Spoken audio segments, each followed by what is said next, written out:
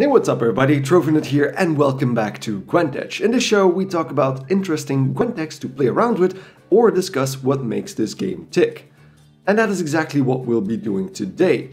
If you've spent any amount of time in Gwent, you know about kegs. You earned some, you bought some from Shupe, and you've let the big boy smash them between his massive fists to amass new cards. These cards vary in rarity from white common cards, blue rare ones, purple epic cards, and finally the elusive orange legendary cards. You get 5 cards from each keg, as you know, where the first 4 can be anything from the set that the keg draws from, and the 5th one being at least a rare card. On top of that, Gwent allows you to choose your 5th card by giving you a choice between 3 cards from the same rarity. So if you're lucky enough to pull a legendary as your 5th card, you'll immediately be able to choose between 3 of them instead of randomly being assigned one, which allows for more chances of getting the card you want. If you manage to reach level 60 for the first time, you'll also gain a perk which makes one of your first 4 cards a guaranteed rare card or higher as well, increasing your chances at better cards even further. So Gwent is very generous, but we can't say for sure what those chances are precisely. I reached out to CDPR to get official numbers, but they don't give them out to anyone. Players have done extensive research into this, however, and have come up with a series of numbers that are close to the actual percentages, but since these can be changed by CDPR at any time, I don't want to talk about those numbers in today's video. Instead, I want to focus on something a bit more useful. There are so many different types of kegs in this game right now that it can be a bit overwhelming to decide which one is best for you. So in this video, we'll attempt to answer this question. If I'm looking for a specific card but can't craft it with scraps, which kegs do I need to buy to have the most chance of getting that specific card? Let's first go over all the different types of kegs to understand how we make that decision properly. The most common keg you get since the last patch actually just changed from the base set keg to the ultimate keg. The base set keg used to pull from the original set of cards from the base game, hence the name, for a total pool of 453 cards. The ultimate keg, however, pulls from all cards in the game for a total of 902 cards, almost double the pool of the base set keg. This effectively halves your chances of getting a specific card at any time. For the purpose of our main question, remember we're looking for a specific card, this is actually a very bad change. We'll come back to the ultimate keg later in this video, since it's only bad in a very specific situation, however. If you're wondering why my numbers are different than the ones you can see on the Play Gwent website, I counted all cards manually in the deck builder of the game, while I'm pretty sure the website counts all cards that exist, even if you can collect these cards separately, such as the different forms of the evolving cards, token cards and leader cards, which explains why there's a lot less in the deck builder than the total numbers that the Play Gwent website gives you. Since you can't directly collect those cards, however, I don't count them. But back to kegs. Aside from the ultimate kegs, we also have faction kegs, one for each faction for a total of 6 different kegs. Monsters, Nilfgaard, Northern Realms, scoia'tael, Skellige and Syndicate. Each of these faction kegs pulls from all cards of that faction regardless of expansion. For most factions, this boils down to 114 cards in total, except for Syndicate, which for some reason has 120. Each of these has a lot smaller card pool than the ultimate and base set keg, which automatically increases your chances of getting the card you want. These also allow you to focus your resources into one specific faction, which is ideal for starting players who want to build out a deck for one specific faction. We'll get into the actual numbers in a minute. The final category of kegs are the expansion kegs.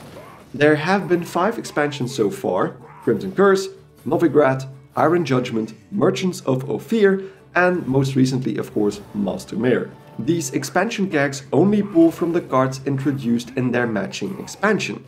The totals here are 101 cards for Crimson Curse, 91 for Novigrad, 81 for Iron Judgment, 70 for Merchants of Ophir, and 71 for Master Mirror, the latest expansion.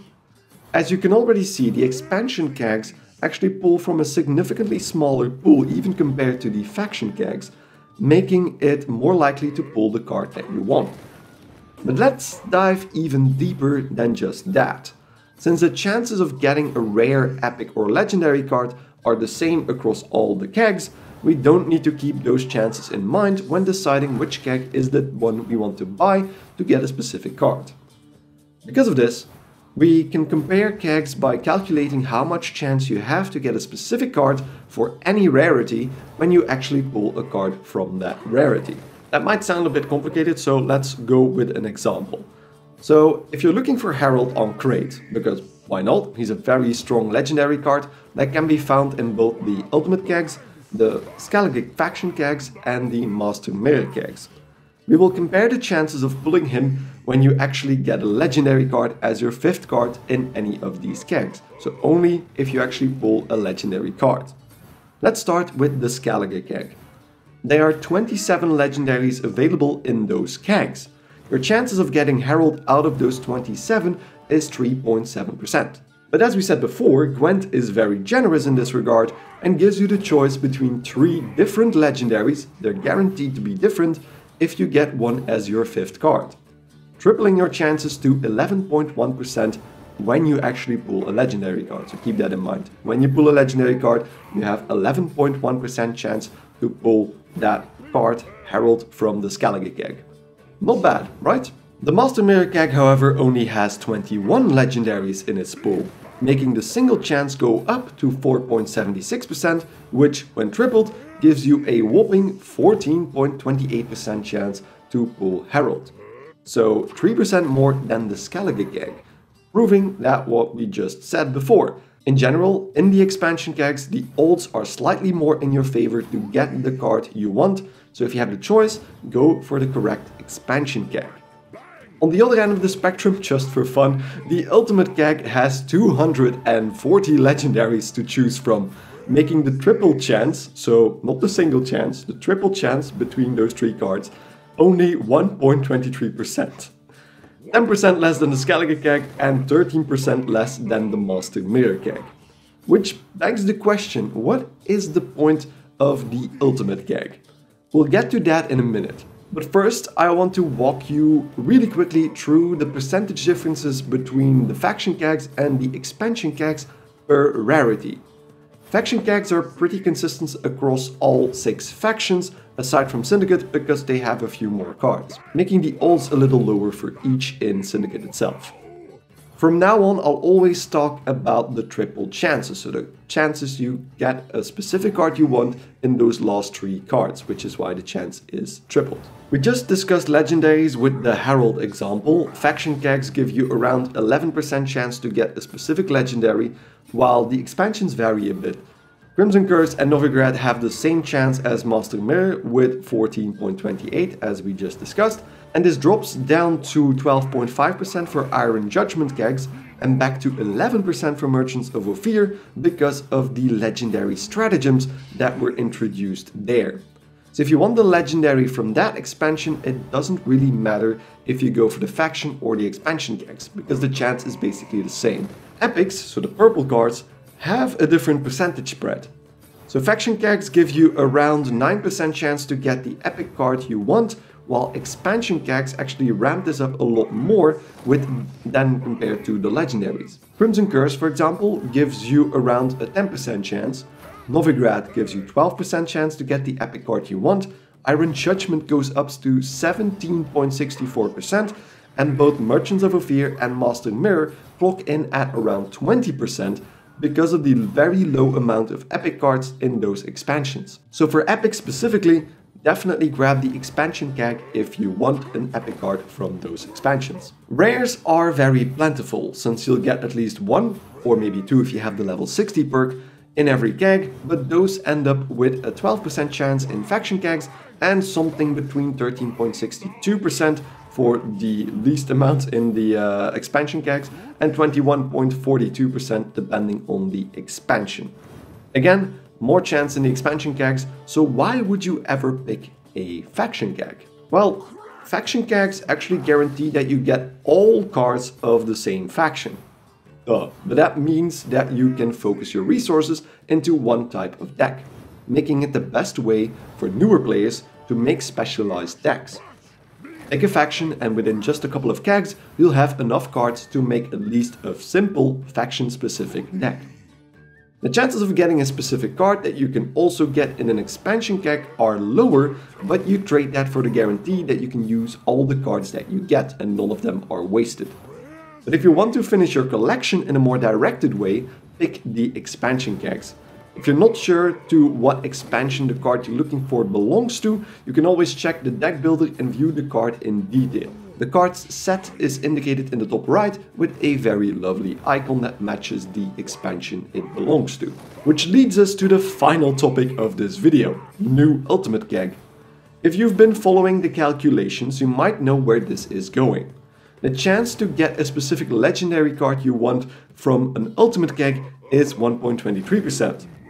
For an epic card it goes down to 1.12%, and for a rare card it goes back up to 1.68%.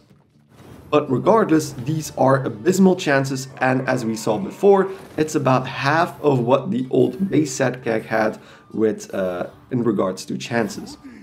You might think that it doesn't really matter because you can get those cards in the other kegs, right? The faction or the expansion kegs. The Ultimate Keg is just for when you want to spin the wheel and make your rewards more random. Well, there's one specific group of cards that you cannot get out of the other kegs, and those are the original neutral cards from the base game. A lot of these contain some of the most iconic characters from The Witcher, so like most of the Geralt cards, Yennefer cards, Triss cards, and stuff like that, Ciri cards as well. So it's sad that specifically those cards are now a lot harder to get from kegs specifically. But aside from that, the Ultimate Keg doesn't really change much. Let's not forget that Gwent is relatively generous with all of its resources, including the card scraps that you can use to create any card you want. If you're looking for a specific card and don't get it after a number of kegs, following the rules in this video, chances are you have enough card scraps after that collected in the process to just make the card you want. And that is really the beauty of the system. So once more, if you're new and looking to expand in one specific faction, go for the faction kegs. If you're looking for a specific card that is in one of the expansions, buy a few expansion kegs from Shupe to Smash, and if you're feeling really lucky, buy that Ultimate Keg. But most of all, have fun playing this amazingly beautiful game, because every card, even the common ones, are graced with gorgeous art pieces. And that's it for this video. I hope you enjoyed the ultimate guide to Gwent Kegs. How do you feel about Gwent's rewards in general, and of course the keg system in particular? Let me know in the comment section down below and we can discuss it further there. Do you feel it's generous, or have you opened too many single rare card kegs to trust in the system anymore? Just also let me know. If you're aching for more videos, you can check out my art secrets in Gwent videos or any of my deck guides right here or in the backlog in my channel. Just check that out. Any feedback, as always, is greatly appreciated, and check me out on Twitter at @TrophyNut, that's TROVNUT, if you want to talk. And if you enjoyed this video, why not give it a like? Any support is greatly appreciated. Thanks enormously for watching, and I hope to see you guys in the next episode of GwentEdge. Goodbye!